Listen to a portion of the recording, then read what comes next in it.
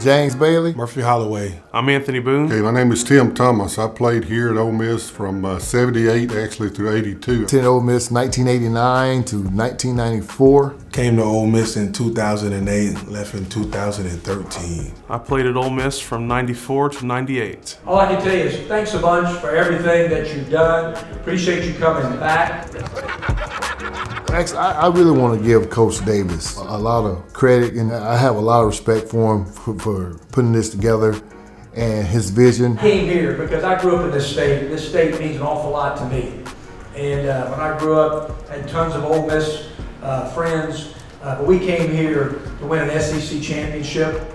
I came here with the hopes of trying to go to a Final Four and making a Final Four run. That's the reason we came here. My last two member here at Ole Miss would be our SEC tournament. We won it back in 1981, and we beat Georgia, who Dominic Wilkins played for them. We beat them. I do remember, and Raheem Lockhart reminded me of this, but as a freshman, he didn't know what to expect out of college basketball, and I didn't think I was doing anything in particular to him, but he said he questioned whether he was able to play basketball after matching up with me the first couple of days in practice.